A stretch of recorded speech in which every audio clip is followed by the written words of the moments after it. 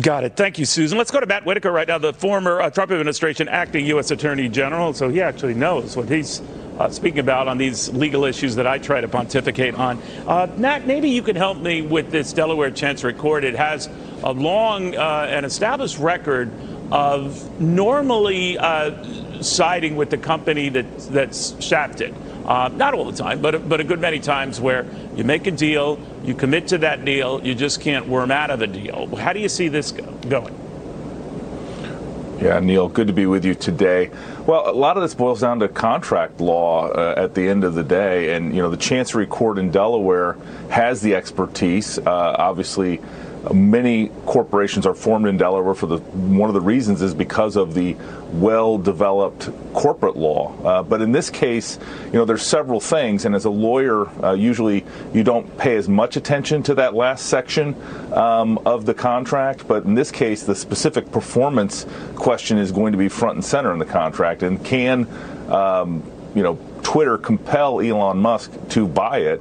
And ultimately, I think the answer is probably yes. This court has compelled other purchasers to follow through with the transaction if their arguments of breach are not strong enough. And in this case, you know, there's an inside and outside game going on, Neil. As you know, there's both a PR campaign, but ultimately it's the judge in the black robe that's going to decide who has the stronger argument and whether or not, you know, either Elon needs to pay the $1 billion or buy the company. And it's going to be a fascinating case to watch. But I think this judge is going to be under a lot of public pressure because it is such a high-profile case. Now, it kind of ends at the Delaware court, right, Matt? In other words, this is one of those situations where they're the ultimate arbiter on this. It's not the kind of thing, for example, you go to the Supreme Court to make your pitch, right? Yeah, this is a state court question. It's under Delaware law. The contract's going to be interpreted. I'm sure the choice of law section, another one of those things in the contract that not a lot of attention is paid to, but the choice of law is Delaware, so it's a state court in Delaware. And ultimately, I guess you could go to the Delaware Supreme Court, but that will end there. There's no federal review of this. You know, Matt, you know both personalities fairly well. I don't know how well you know Elon Musk. You certainly work for President Trump. There's no, you know, loss of goodwill here in any minimum way between the former president and the world's richest man. They've both been going at each other. A lot of bad blood there. Where and how did it start?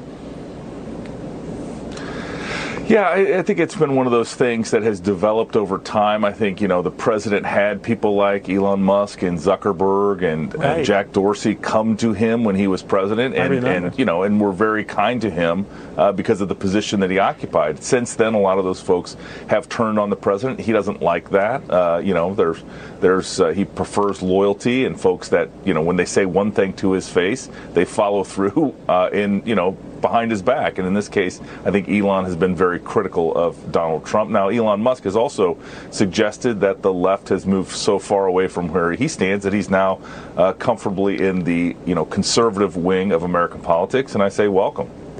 It's very judiciously answered. I appreciate that. Matt, thank you very much. Good seeing you again.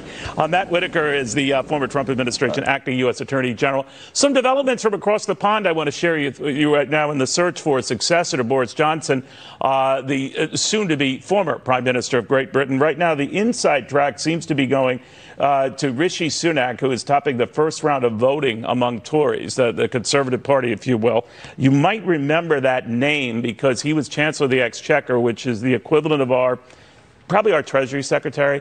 He was among the first prominent members of the Johnson team to resign, saying that he had lost confidence in his boss and his leadership of the party and the country. Now he seems to have the edge in early voting. There are waves of this, from what I understand. But for now, the guy who quit might soon be the guy in charge. Stay with us.